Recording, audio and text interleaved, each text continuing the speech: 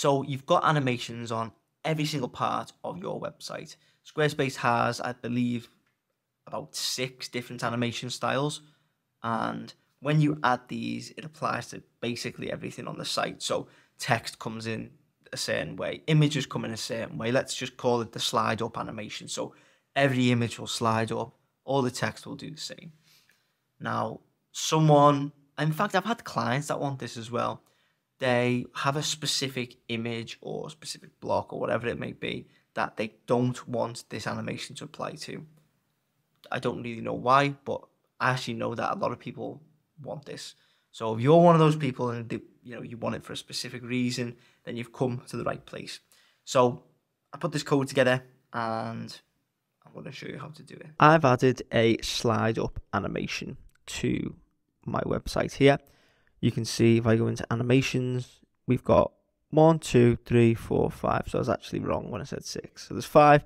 If we count none, then yeah, okay, 6 is right. Anyway, so I've added slide and nice and slow so you can see what I mean. If I hit done and then open up the editor, you can see everything in terms of images. These are all background images actually. There we go. So images and text basically all slides up. Now let's say I don't want this image for whatever reason to animate. What I'm going to do is add in the following code. Now I've got this copied to my clipboard just for ease. So if I add, let's call this no animation first image in what section? Let's say investment section. This is an insight into my strange brain, by the way. Anyway, so paste this. Now what this is it's target on the block specifically. So I'm going to find the block ID using this Squarespace ID Finder Chrome extension. So I'll click the block and I'm going to add that in.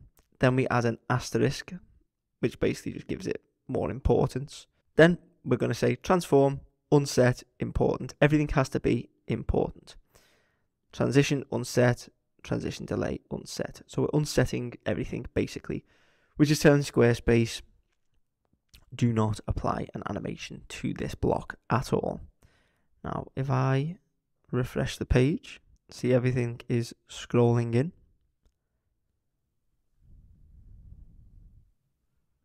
This block does not. It stays exactly as it was, fixed in place. It's super simple, but really effective at getting this effect for whatever reason you may want it.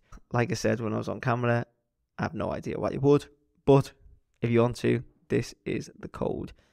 The code, as always, will be in the blog post linked in the description below. And if you did find this useful, make sure to leave a like, hit subscribe, and check out all of the other Squarespace resources in the description too.